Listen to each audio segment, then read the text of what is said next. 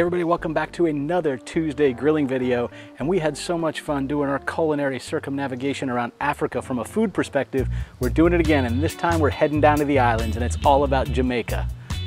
My wife and I have been lucky enough to spend quite a bit of time in Jamaica, and if you've ever spent any time there, you know brown stewed chicken is served everywhere. It's at every restaurant, it's at every little roadside food stand. It is absolutely delicious. It's flavorful. It's typically served over rice, what they'll refer to there as rice and pigeon peas, which is a rice and beans kind of equivalent. We're gonna just do it over white rice here, and I'm gonna show you how to do it. It's really easy. I think you're gonna love it. All right, let's talk about the ingredients. You need 6 to 8 pieces of chicken. Typically, when you're in Jamaica, it's gonna be bone in all the time. Typically, it's the whole chicken cut up, so you have breast, wing, thigh, and legs as well. I'm gonna be doing this with boneless, skinless chicken thighs. They're really flavorful, and actually it makes it a little easier, especially with the little ones here. They prefer not to be working around the bones. So I have 6 pieces of boneless, skinless chicken thighs. I'm gonna set that aside for a moment. So let's talk about the ingredients and the marinade. Typically you wanna mix this up and put it back in the fridge for an hour to overnight. Doesn't really matter how long. The longer you leave it, the more flavorful it's gonna be. That marinade's pretty easy. We've got about a cup of onions, 1 small onion chopped up, 1 scallion just chopped up. I also put 1 small sweet pepper in here just because I had it. 3 cloves of garlic. I actually have a little bit of tomato paste here, and that's probably a controversial one for any Jamaican. Either your family added ketchup or your family did not. And there are 2 very opposite sides and opinions on that. We have a little bit. We're going to put just some of it in there. We also have salt, a little bit of thyme, chili powder, and ground ginger. We have 2 bay leaves. We're gonna use a little bit of allspice, ground allspice. If you're in Jamaica, that's called pimento. They have small little pimento berries that they'll crush in a mortar and pestle. It's exactly what it is allspice. A little bit of paprika. We're also gonna use a little bit of this Sazon tropical seasoning. It helps with the color. It's really just onion powder, salt, pepper, garlic, and then some coloring. So we're gonna add a little bit of that as well. And then I've got 2 teaspoons of brown sugar. Don't worry about this, it's not a sweet dish. That's really just for the browning, if you want to make it dark brown, which is what typically this is. If you don't want to make this yourself, which is just braising a little bit of brown sugar in a little bit of oil and keep it moving until it gets a nice caramelized color, I'll show you that because we're going to do it. If you don't want to use this, no problem. Just buy some of that browning season. It's probably in your local grocery store. It'd either be Banquet or Grace brands are the most common ones I see all the time. So with that, we're just gonna dump all this in and we're gonna mix it up with our chicken. Well, forgive the last couple of scenes where we were doing it inside the patio there. Typical Florida here. As soon as I started to get all the ingredients out and record, it started raining. So as you can see, you know, typical Florida. It lasted for about 10 minutes, but it's now stopped. So I moved everything back out here. It's certainly better light than inside. Let me show you how we mix up all those ingredients I just showed you. Okay, really pretty simple. We're gonna dump in our onions. Do the same with our garlic, chopped up garlic, green scallions, and a little bit of sweet pepper.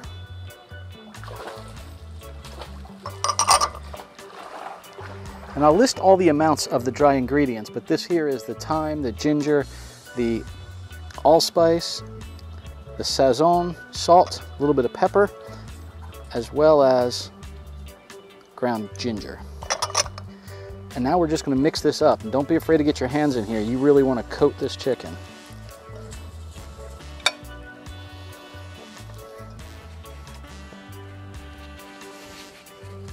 We're just going to cover this up and put it in the fridge. All right, so this has been marinating in the fridge now for about 2 to 3 hours. It looks pretty amazing. The color starts to really just infiltrate all throughout the chicken, so all of it has that same sort of orangish red brownish color, which is going to be phenomenal. So what we're going to do is we're going to put a little bit of oil in our pot here. I like these porcelain coated cast iron ones because things don't stick in them too much. So I'm just using a vegetable oil. This happens to be peanut oil. You can use vegetable or canola. I wouldn't use olive oil for this.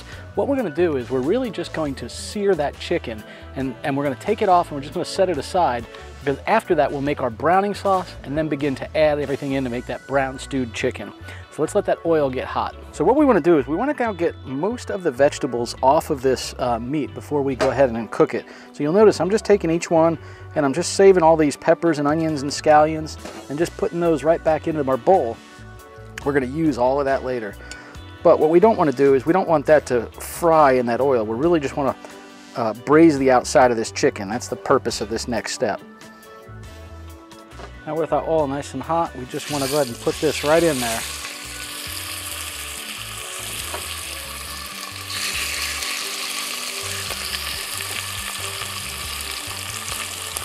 And I have this pan here because you may very well need to do this in batches, which is kind of what I'm doing here. This only needs a minute or two on each side, and then we're going to pull it out and put it right back in this pan I have here, just set it aside while I do my second batch. After a couple minutes, you just want to check it. You want to flip it when it's the amount of brown that you want to see on it. Again, we're going to braise this in a liquid so it doesn't have to be completely cooked through. All right, so at this stage, we're going to take this browning chicken off of here, and we're just going to set it aside on a pan because we're going to make our browning sauce here. So all I'm doing is I'm using a scraper here, and I'm scraping some of these bigger chicken bits off of the bottom. And I'm going to save those for later just because I don't want those in my browning sauce. So tell you what, you ready to help? If you can dump that brown sugar right in this pan. There you go. All right. So she's just added the brown sugar into that little bit of oil. It's probably about 2 to 3 tablespoons of brown sugar. And we just want to keep stirring this. And by the way, when I say keep stirring, I mean keep stirring. What we're looking for is a bit of a caramelization because that is what is really going to give it the browning. You can see how it kind of gets a little bit gloppy. That's exactly what we want here. It's going to start smoking a bit. That's all right. We're just waiting for this to get a nice brown. Now, if you have some of that Banquet or Grace browning seasoning, you won't need to do this. This is just the way to get that browning. And it cooks the sweetness right out of it, but gives it that nice, dark, rich color of stewed Jamaican meats. You can start to see it's starting to get that darker color. It's exactly what we want. Now, when it gets the color we want, we are going to stop that color darkening by adding our chicken and our stock. I'm going to drop this chicken in here again. I'm going to pour that sauce in and mix it up.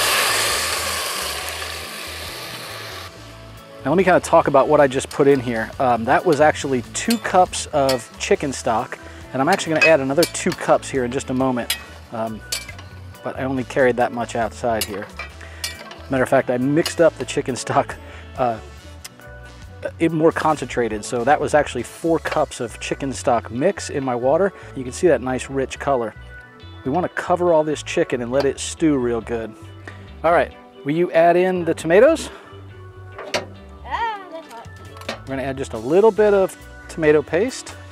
We now need to dump this in there. Do you want me to hold it? And what we're adding in here is all of those vegetables we had chopped up in our marinade. Can I mix it up? Sure. Let me hold this. That doesn't look good because of the vegetables to you? And then you do the bay leaves. All right, just drop them right in there. All right, I'm going to cover this up and leave a little gap here. I want some of that steam to escape, but we're going to cook this for about 20 to 25 minutes, and then we're going to come back and check on it.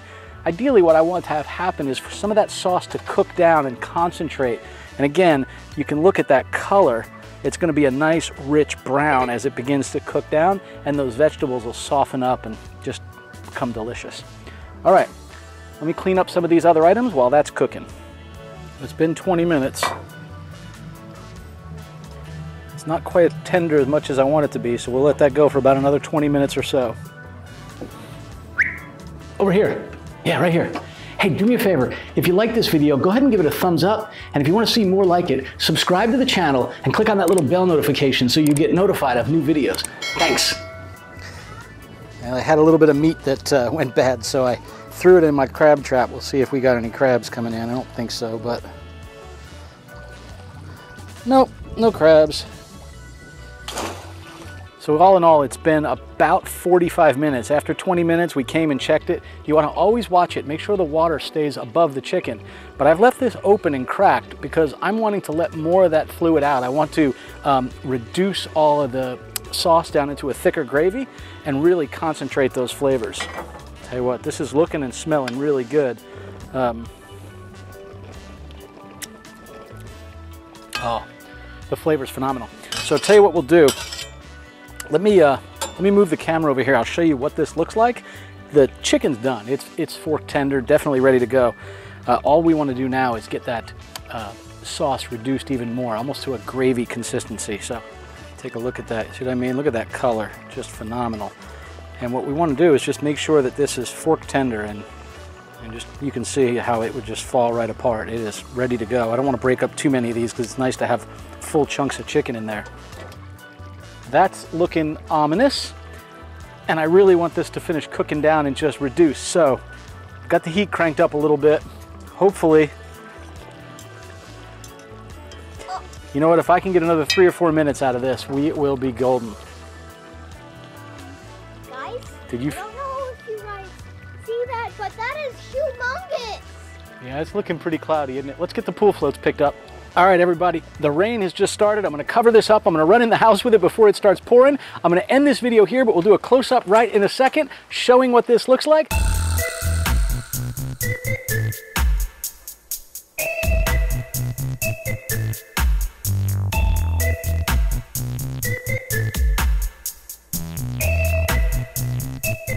Thank you, everybody. I appreciate you tuning in. We'll see you next Tuesday for another grilling video while we continue our circumnavigation of culinary delights around Jamaica.